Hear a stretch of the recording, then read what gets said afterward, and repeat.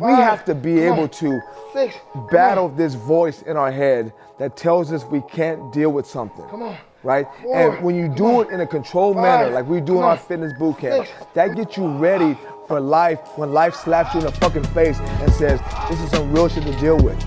Right? So we have a real life research laboratory here by which you can come here every day and get your mind and spirit prepared for real warfare.